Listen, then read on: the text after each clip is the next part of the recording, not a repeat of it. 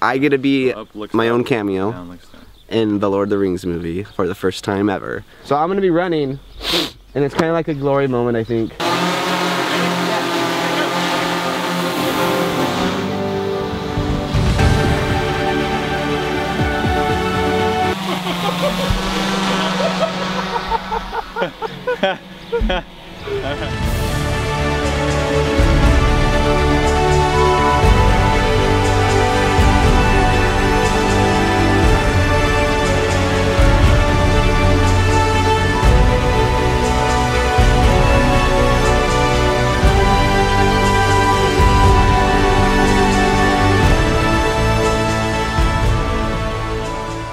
I'm out of breath because I'm running, but we're recreating a couple scenes in the video.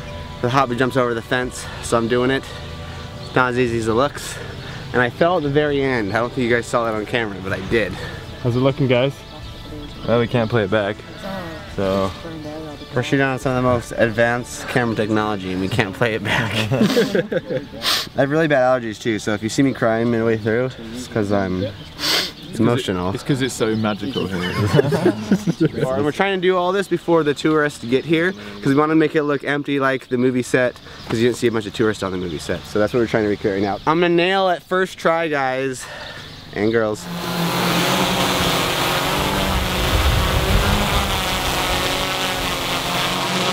We found out in the actual movie they use a stunt double as well. So I am my own stunt double. Singing the Lord of the Rings theme song in my head as I'm running. It gives me all the inspiration I need. It is better than Disneyland or Disney World, hands down. And getting all these drone shots and all these shots that they didn't even necessarily have in the movie. So our hope with making this with Tourism New Zealand is that Peter Jackson himself will watch it. And to me that will make my life.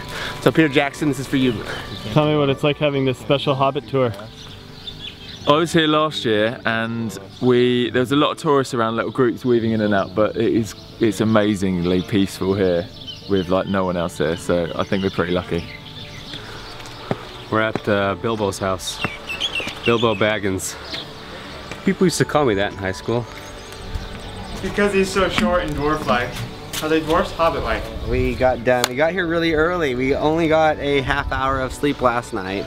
And then we got to the place, our hotel, but it really wasn't because we were only there for an hour charging batteries. Came straight here super early in the morning, and as you see, this area is magical. It's super special. We were here for 3 hours by ourselves before any tourists got here. Now it's a lot of tourists coming right now. But it was just cool kind of seeing everything from the movies coming to life. And we're finishing the day off now with time lapses, so that's what I'm doing right now. We're setting up our time-lapse rig. Since we're on a slider, we wanted something to pan against so that you can see movement. So they prepared a special meal for us at the Green Dragon, which is right behind us, so we're gonna go eat with them. And it is the set of The Hobbit, so we're excited for that. Eat some Hobbit food. The ale from the taps here, which are exclusive Hobbit South Farming range. So how much data do you consumed in your life? Authentic Hobbit food. Alright, so here we are with the one, the only Shane at the Hobbiton Movie Set. So Shane, tell us where we're at right now. So we're at Hobbiton Movie Set here in Matamata.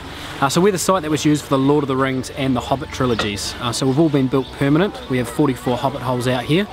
Every Hobbit hole is different, created for a different purpose, and we've also got the Green Dragon Inn, which is our pride and joy. So if someone wants to experience the Hobbiton Movie Set, what do they need to do? Where do they need to go?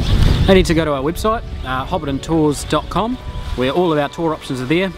So this location here, when they actually flew over, spotted the tree and the lake, decided that this was the location they were looking for. They went and knocked on Ian Alexander's door, who's head of the property, explained they were from a film company and they'd like to have a look. It almost didn't happen though, because unfortunately for the film crew, Ian was watching a game of rugby on television at the time, which is our national sport, so I told them they'd have to go away and come back at a later date because there was no way he was going to miss the game. But he told them they can come and have a look around by themselves. So it was quite lucky that they actually found us and then Ian actually let them onto the property. Come here to experience a little bit of Middle Earth magic.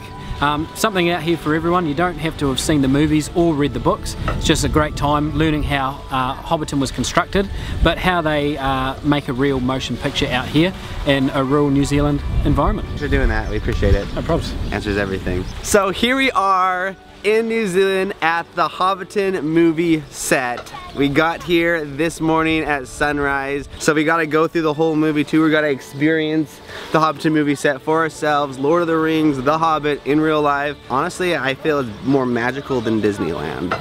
So take my word for it. This would not have happened with a lot of amazing people working with them.